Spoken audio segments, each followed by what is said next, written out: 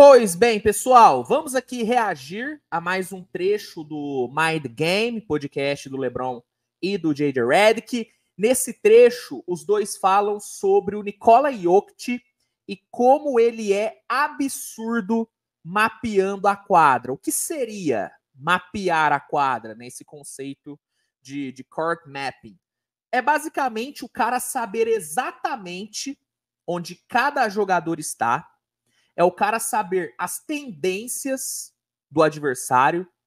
É o cara saber, por exemplo, que se, no caso do Jokic, se o Michael Porter Jr.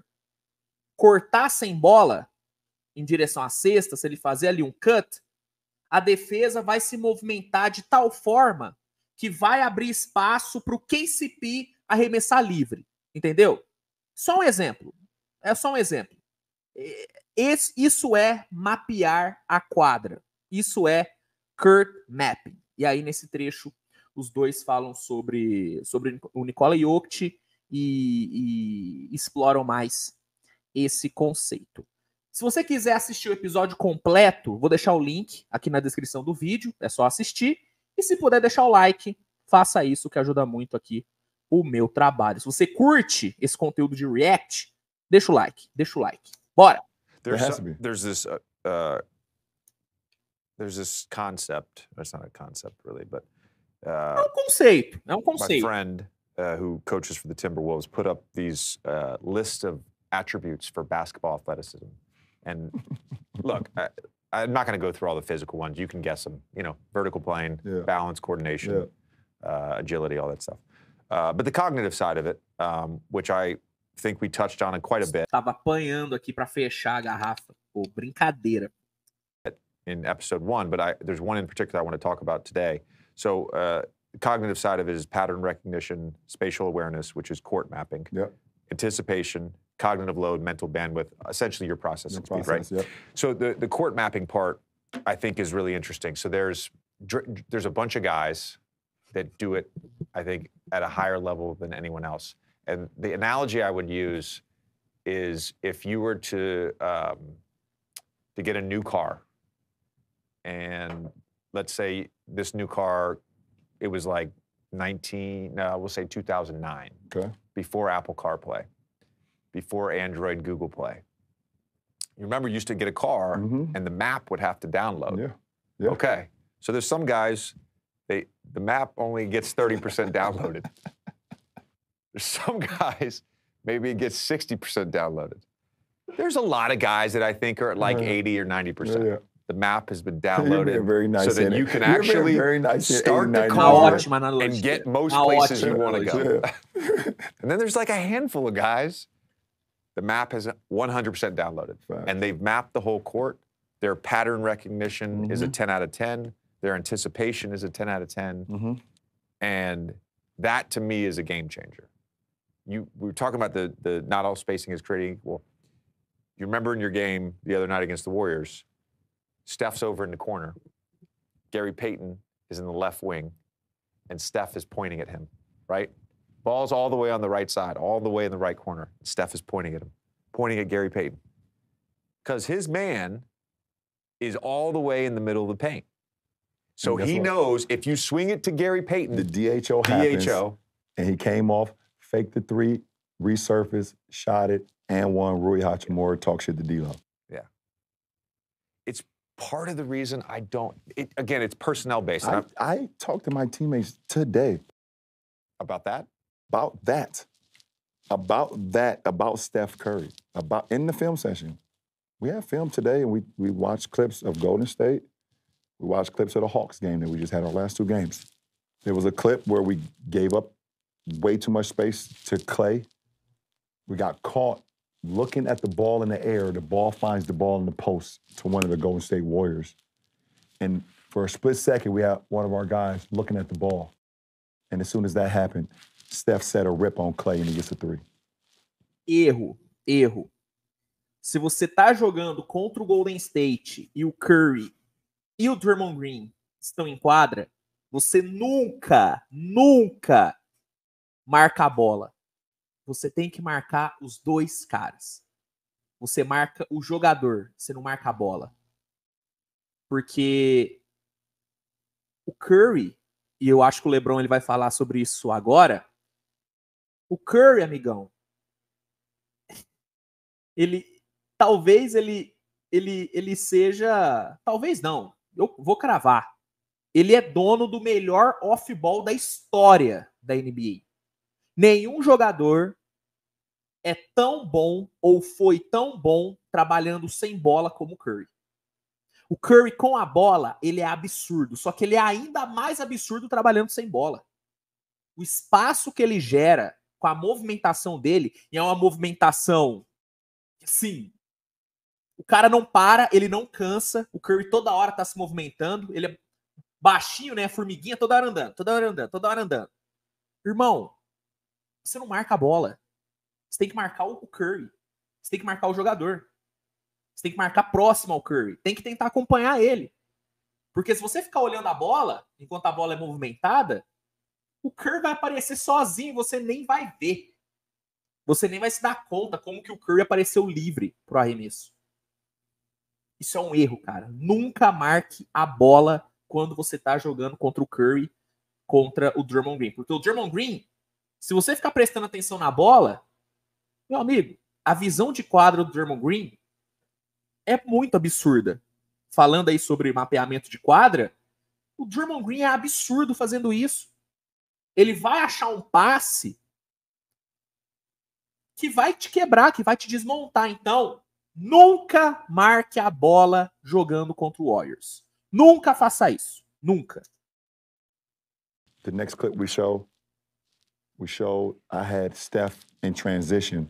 Ó a movimentação do Curry. Back door, and I'm body on body. Ó, I didn't fucking look at the ball the whole time. And I know that goes against every coach. Yeah. Ball you basket, see the ball, see the ball. The ball is the problem. LeBron fez certo, ele marcou o Curry. The ball is not the problem with Steph Curry.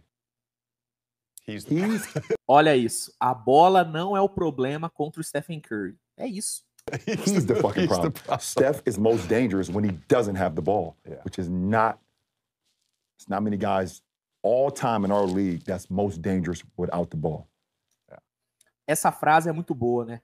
O Curry, ele é mais perigoso quando ele não tem a bola. E é exatamente isso. É exatamente isso. Na verdade, eu vou até mudar o título do vídeo. Ia ser sobre o Nikola Jokic, mas vai ser muito mais sobre o Curry. Porque é muito legal ver o LeBron falando sobre isso. Porque é uma parada que eu falo bastante. Que eu falo bastante aqui. Gente, o Curry, sem bola, ele é o melhor da história, gente. Nunca houve um cara com off-ball igual o dele. O LeBron fala, não tem tantos caras na liga que são mais perigosos sem bola do que o Curry. Eu vou além, não existe ninguém na liga mais perigoso que o Curry sem bola. Não existe, velho. Não existe. Não existe. O Curry é inacreditável fazendo isso. É inacreditável. E aí, óbvio, é uma coisa muito... que exige muito do físico. Por isso que o Curry... né, normalmente ele sempre termina os jogos exausto, porque o cara ele não para. Mas também exige muito aqui, ó, inteligência, QI de basquete, entender os espaços, entender as tendências do adversário, decorar padrões do tipo, pô, se eu movimentar para esse lado, a defesa vai fazer tal coisa, a defesa vai se movimentar para o lado oposto, ou eles vão trocar a marcação. Se eu usar uma screen aqui, o que a defesa vai fazer? Como é que vai ser a marcação? Como é que esse jogador vai se comportar? Qual movimento que eu posso fazer que vai abrir mais espaço para um arremesso? Seja um arremesso para mim ou para um companheiro. É muito QI. É muito QI. Por isso que o Curry, Por isso que o Curry, ele vai ser um Hall da Fama. Por isso que o Curry, ele tá na discussão de melhor armador da história. É por conta disso. Não é só pelo arremesso. Quem resume o Curry a apenas um grande chutador tá menosprezando e tá diminuindo o Curry. Você resumir o Curry a um chutador, a um arremessador, você está diminuindo, você está desmerecendo o Curry. Ele é muito mais do que isso. Ele é muito mais do que isso. E aí tem muita gente que fala, o Curry não é armador. Ele não é armador, porque ele de fato não é esse armador clássico que toda hora distribui 10, 12 assistências. Não é. Mas se você observar o número de arremessos livres que o Curry gera para os seus companheiros por conta dessa sua movimentação, você vai dizer que ele não está criando para os seus companheiros? E qual que é a função do armador clássico? Criar para os seus companheiros. O Curry cria. Só que nem sempre ele cria com bola. E é esse o ponto. É esse o ponto do LeBron. Por isso que o Curry ele é mais perigoso sem bola do que com bola. Entendeu? I'm telling them, listen, guys, I've been in more than enough wars with those guys. More than enough. I understand it, so I get it. I come from a different point of view, POV.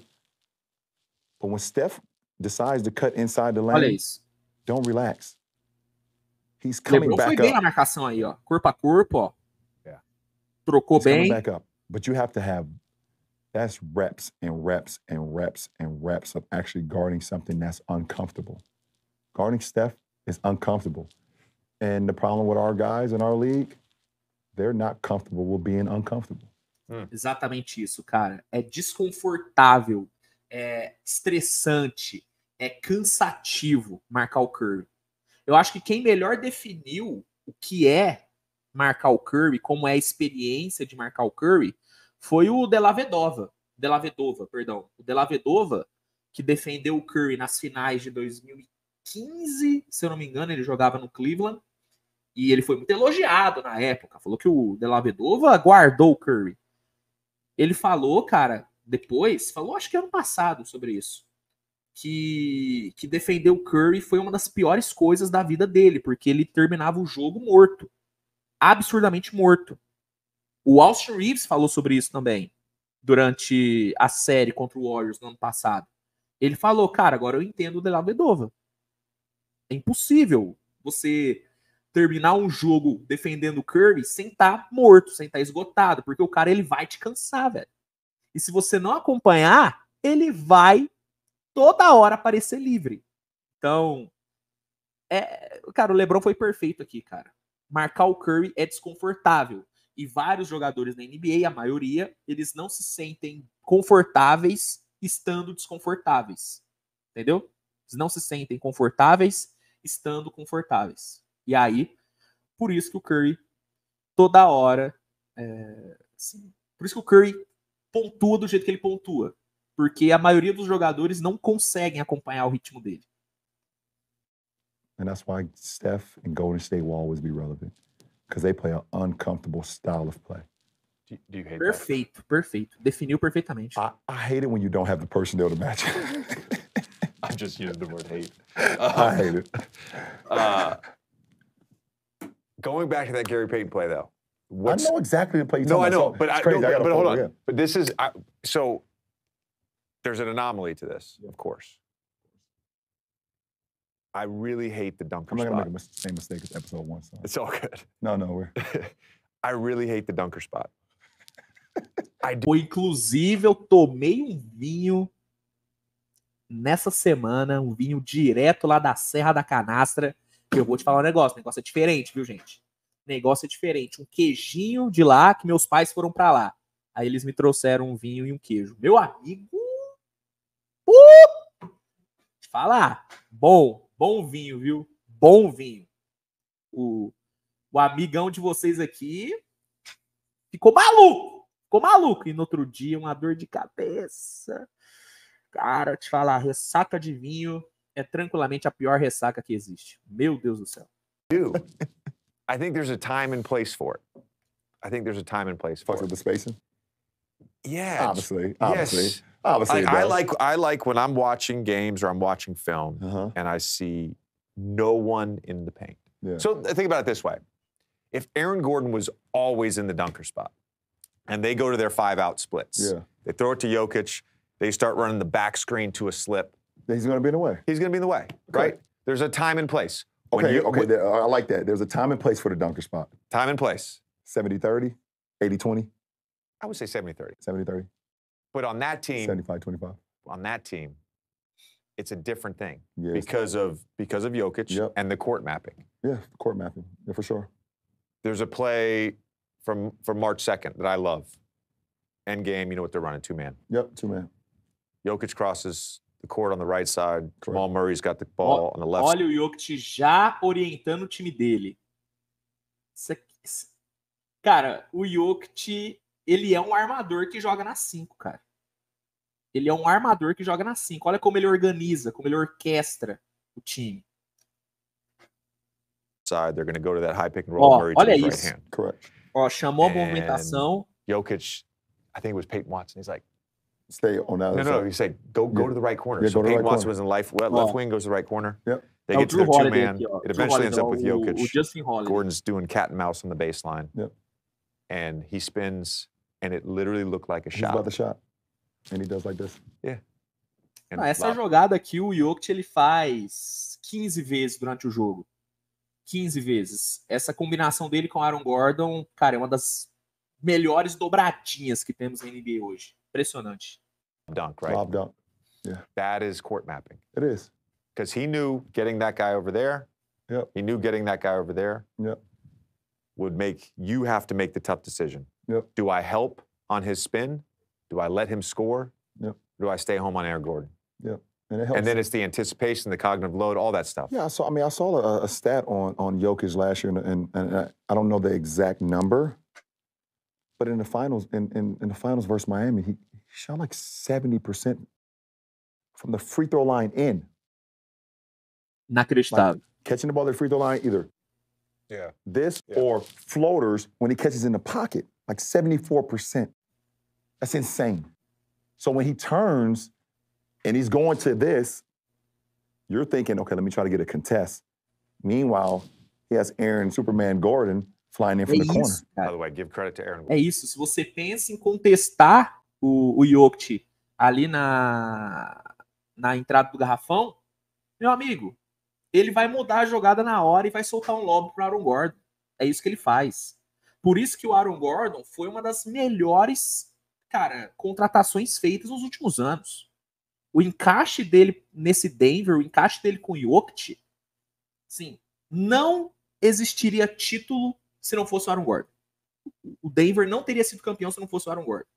A chegada do Aaron Gordon foi crucial para o título. Por conta disso. Por essa química que ele criou com o Jokic. Por essa opção a mais que ele dá para o Jokic.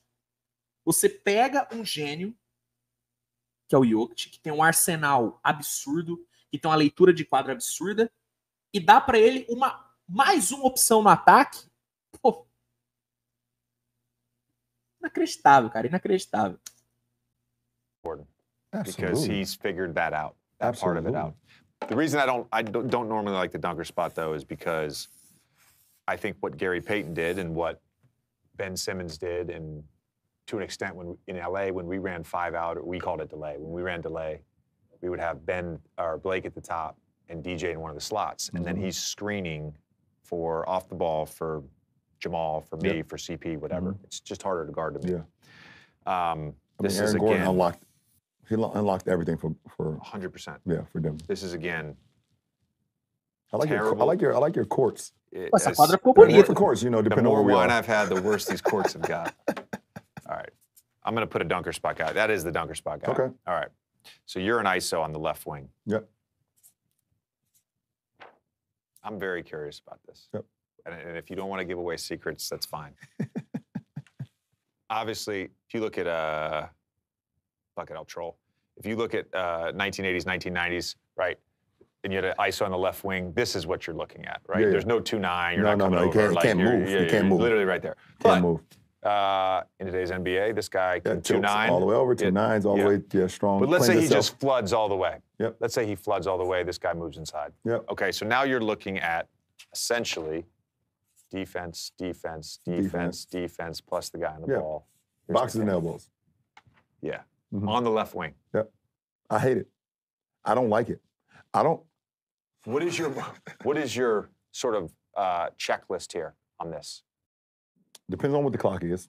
Okay. Obviously, if I have more time in the shot clock, then I'm going to rearrange that lineup. Meaning, I'm sorry, not line, alignment. Alignment, yeah. I'm going to rearrange the alignment to make it better for not only me, but for the team. I don't like catching on the wing and sitting on the wing and allowing a defender X5 to come over and tilt, strong side, cleanse itself, and just stay there. X4, X3, or X2, get to sit inside the big on the other side, and now you got the boxes and the elbows covered. If I have enough time, I'm going to send one of my best shooter on the floor to the strong corner. Strong corner. So now, if they want to tilt strong side, I create the 3-on-2. I want to create the 3-on-2. O objetivo do LeBron aqui nessa jogada é criar uma vantagem numérica, né? É criar uma vantagem tendo um chutador ali do outro lado. Do outro lado não, né? Do lado dele, do lado da bola. Faz sentido, faz total sentido isso. Você criar um 3-2 para abrir opção. Mas isso aí, igual ele falou, né? Ele precisa de tempo no cronômetro, porque é uma movimentação um pouquinho mais demorada. It'd be very difficult. So just to be clear on that, you want to create the 3-on-2. So by sending the top guy, essentially, to the strong side, your side. Ele pega o cara que tá no corner oposto, se movimentar pro lado dele, para abrir no corner onde ele tá com a bola. Acho que deu para vocês entenderem. You want to now get middle. Yes. Create a two on the ball. Now you've got a 3-on-2. And if that big wants to stay on the strong side that I was ISOing him, vamos ver aqui. I got too much room to work with on that side for my teammates. Yeah. And it's not about for me, it's about creating the advantage on the other side. There's not much advantage when I'm sitting on the wing and I have 4 guys staring at me. Yeah. If it's short clock, obviously my job is to tell the big that's being, in the paint in the dunker, you gotta duck in, get to the middle of the rim to make him guard you. So when I do swing, we do have an advantage on the other side, but I don't like that alignment. I'm more of a 3-1 guy. When I have the ball, I like my best shooter in the strong corner, either from on the left wing or the right wing, and I like a 3-line assembled on the other side. You want to get the flood guy the fuck out of there, basically. Fuck out of there. And I like a guy down in the I know you don't like the dunker, but I like him down, and then a guy in the corner, guy on the slot. But no, hold on. I will say this: on a left wing or right wing ISO or post up, I got no problem with the dunker. It's good. Because if no one's at the basket in that spot, if you're the only guy on the side of the court, right. and everybody's around the 3-point line, then everybody can help. Yeah, everybody can. And there's no space in. You have to put some pressure on the rim with the dunker in that situation. For sure. I'm talking about balls up top, either in the right high quadrant, left high quadrant, or the top of the key. It's pretty bad space in there. Yeah, that's all I agree. It's pretty bad space, and I agree. Hey, guys. Bom, é isso. Bom, curti demais, hein? Curti demais esse corte. Gostei muito da parte onde o LeBron falou sobre o Curry, porque é algo que eu falo muito, né, cara? Para quem acompanha o canal há mais tempo sabe, como eu sou maluco pelo off-ball do Curry, eu acho absurdo. E é isso, o que você achou? Comenta aí, cara, a sua opinião. Se gostou, deixa o like, se inscreve. E lembrando que o link do episódio completo vai estar aqui na descrição. Fechou? É isso, gente. Tamo junto, grande abraço e até a próxima. Tchau, tchau.